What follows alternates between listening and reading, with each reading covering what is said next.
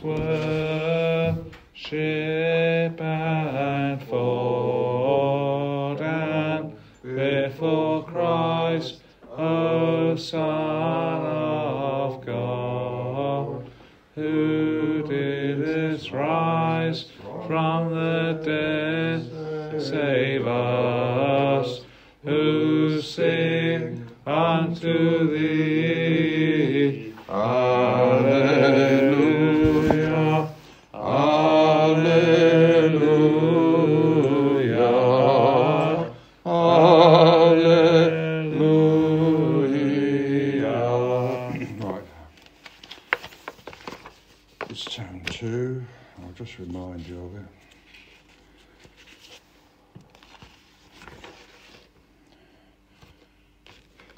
When thou the deathless life didst go down to death, when thou the deathless life didst go down to death, then didst thou slay hell by the lightning flash of thy divinity. And when thou didst raise the dead from the lower world, all the powers of heaven cried aloud, Christ our God, giver of life, glory to thee.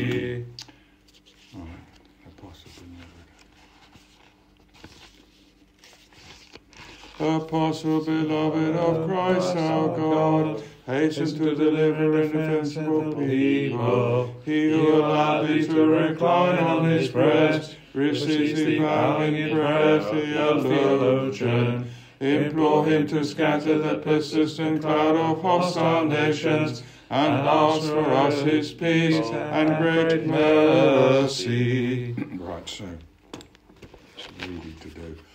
So it's the third today, if you could read that one. Yeah. O servants of godliness, you were pillars of the church and humbled the proud fire worshippers. O much afflicted hierarch Acacimus, Joseph and Aephialus, pray to Christ our God to grant us his great mercy. Thou didst abandon earthly glory and wast illumined by the light of God's inspiration. Wherefore thou dost shine on earth like a fadeless star, for thou wast found worthy to hear the divine voice like Moses, and wast also like the angels and the treasury of grace, O Holy Father Joachinius.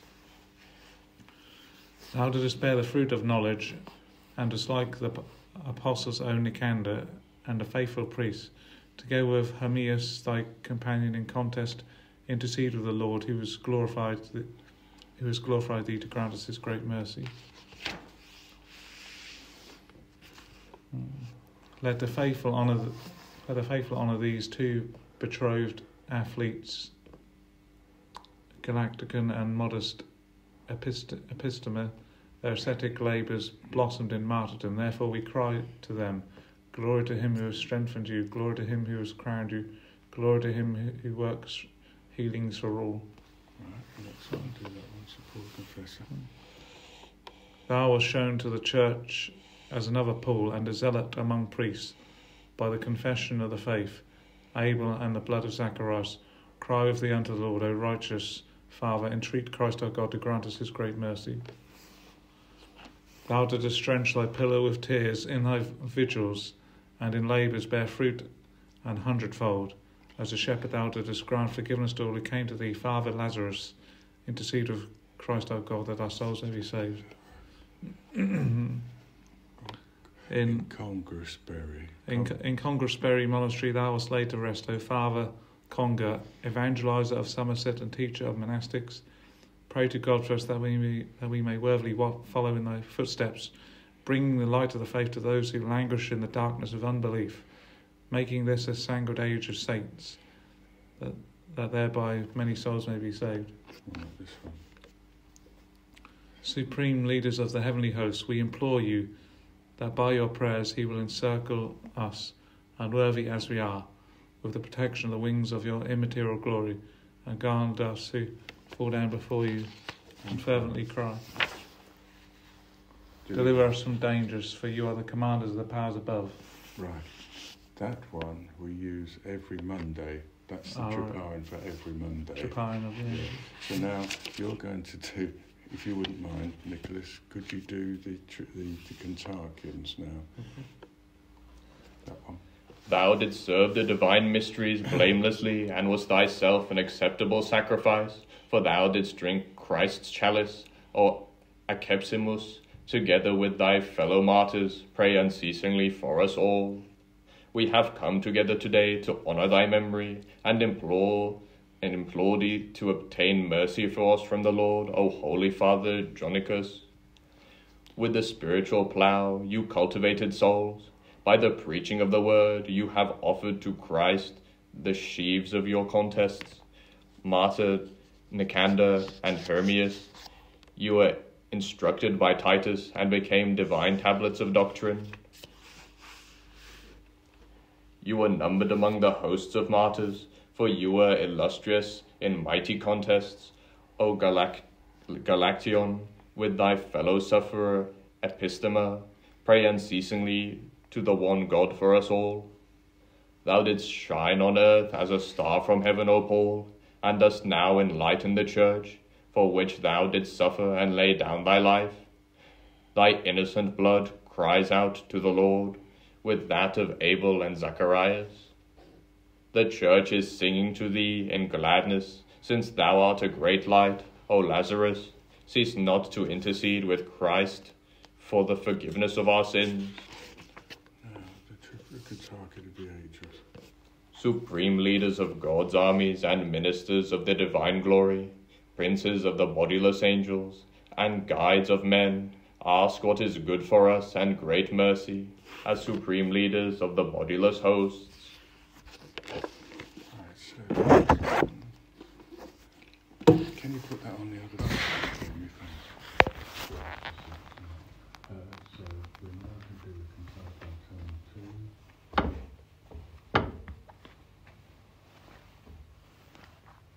Thou didst rise from the tomb, O powerful Saviour, and seeing the miracle hell was terrified, and the dead arose, whilst creation at the sight rejoices with thee, and Adam exalts, and the world, O my Saviour, ever sings to thee. Who can describe thy mighty works, O Holy John? For thou dost brought forth miracles. Thou art the source of healing, and dost intercede for our souls as theologian and friend of Christ. Now we come to the epistle. So it's going to be turn 2 for that. So we'll sing that after you've said it, Nicholas, okay? For holy art thou, God, and please send up the glory to the Father, and to the Son, and to the Holy Spirit, now forever, and to the ages of ages. Amen. Holy God, holy and strong, holy and immortal, have mercy on us. Holy God, holy and strong, holy and immortal, have mercy on us. Holy God, holy and strong, holy and immortal, have mercy on us. Nicholas, on glory you come to me. Okay. Glory to the Father, and to the Son, and to the Holy Spirit, the blessing, both now and forever, and to the ages of ages. Amen. Blessed are God, always now, forever, to the ages of ages. Then you go there. Okay. Holy and immortal, have mercy on us.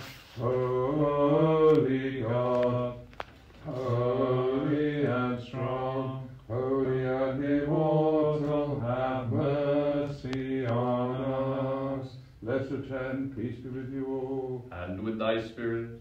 Wisdom. The Prokeimenon is in the second tone.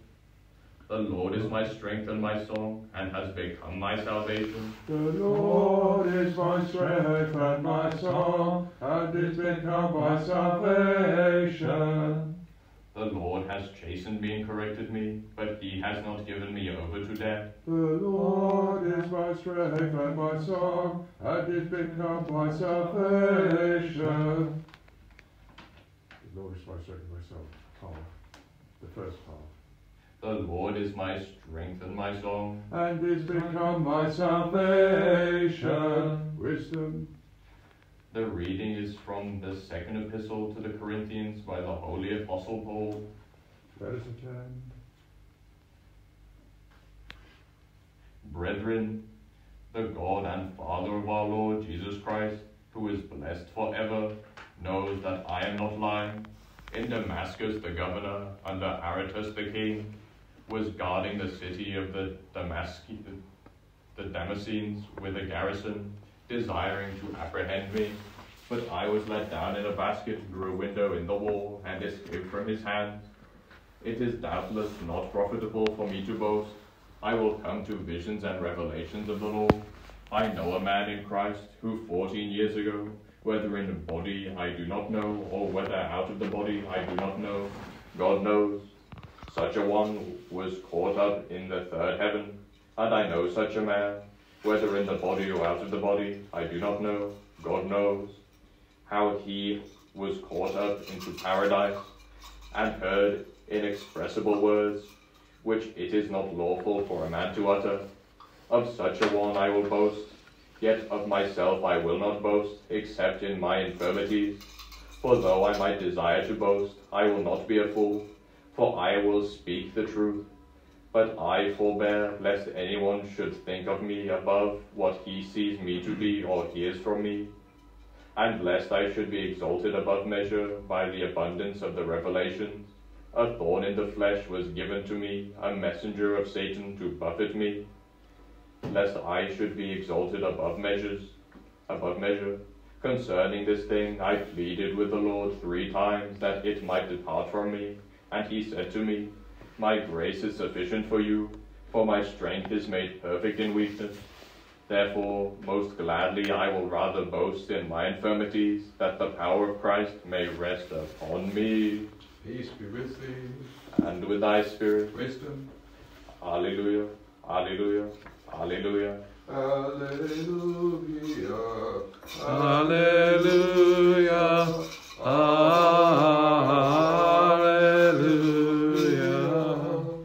May the Lord hear thee in the day of trouble. May the name of the God of Jacob defend thee. Alleluia. Alleluia. Alleluia.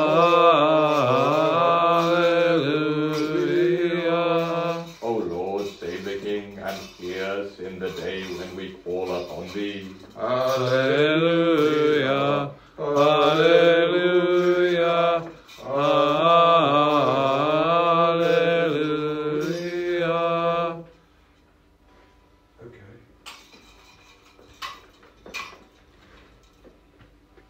If you would get the gospel stand out for me, Nicholas, please.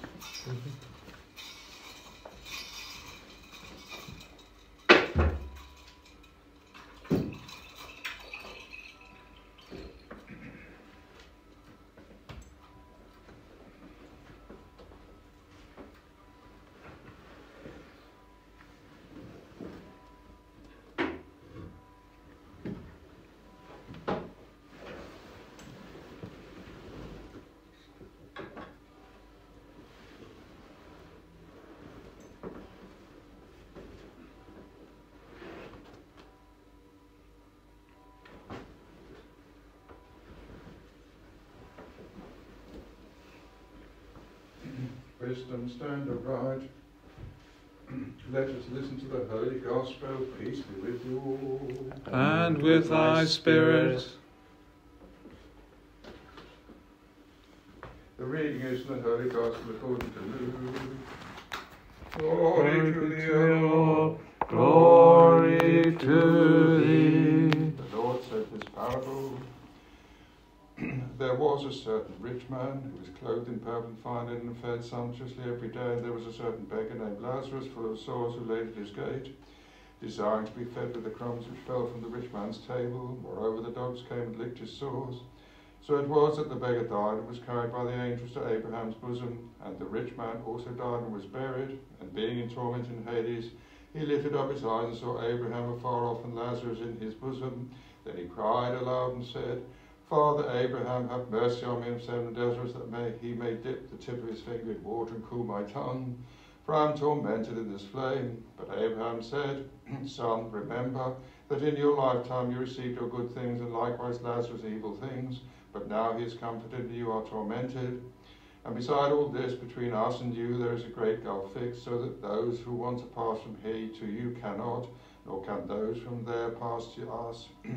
Then he said, I beg you, Father, therefore, that you would send him to my father's house, for I have 5 brothers, that he may testify to them, lest they also come to this place of torment.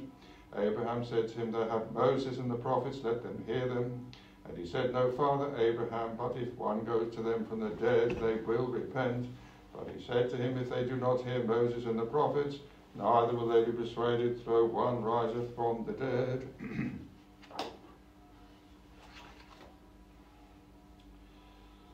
At that time Jesus called his 12 disciples to him, and gave them power over unclean spirits to cast them out, and to heal all kinds of sickness and all kinds of disease. These 12 Jesus sent out and commanded them, saying, Do not go into the way of the Gentiles, and do not enter a city of the Samaritans, but go rather to the lost sheep of the house of Israel. And as you go, preach, saying, The kingdom of heaven is at hand. Heal the sick, cleanse the lepers, raise the dead, cast out demons. Freely you have received, freely give. Glory to thee, O Lord. Glory to thee. We have read 2 Gospels today because yesterday was St. Cosmas and St. Damian, who were, I suppose, equal to the apostles in their preaching. And whenever you see that reading, you know that it's actually referring to the apostleship that Jesus was giving to those people, even beyond his death, burial and resurrection, to those saints that he esteemed being worthy of being apostleship.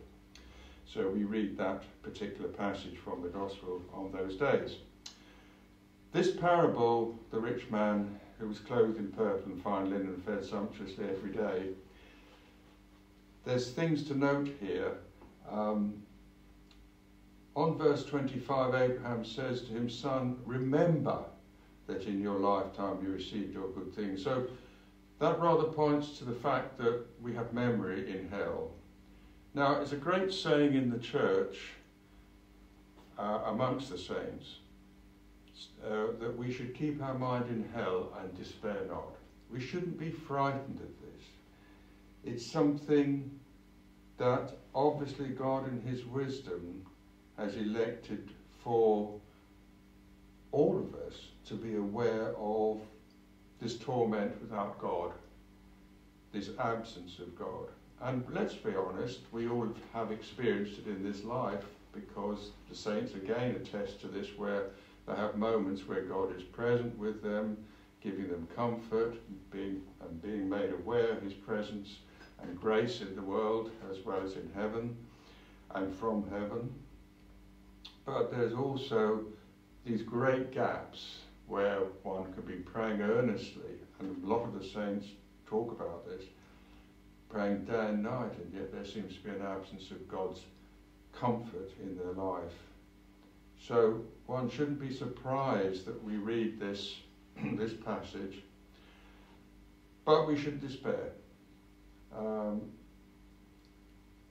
If they do not hear Moses and the prophets, in the final verse, neither will they be persuaded though one rise from the dead. So what does that speak about in life? Basically, if you can't believe in the life that's all around you already, then how are you going to believe in life beyond death of the tissues? I think, that's the lesson to be learnt there. Moses and the prophets pointed to God's grace towards his people in Israel, because the Old Testament was written mainly in Babylon. A lot of the passages were written there. And the people were in exile. So when one must perhaps think of an absence of life as being an exile from God, because Christ is the life. He is the way and the life. And he says, without me, you can do nothing. and if you don't have my body and blood within you, you do not have life in you. So I think one should read this passage, although it's a warning. Of course it's a warning about making riches an idol here, because all things are God's, and if you make an idol your God, it will disappear in the end, but God cannot disappear because he holds all things in the hollow of his hand. But to ignore the poor is something for our conscience, and so we should nurture our conscience by doing good deeds as the church prescribes for us. Amen. Amen.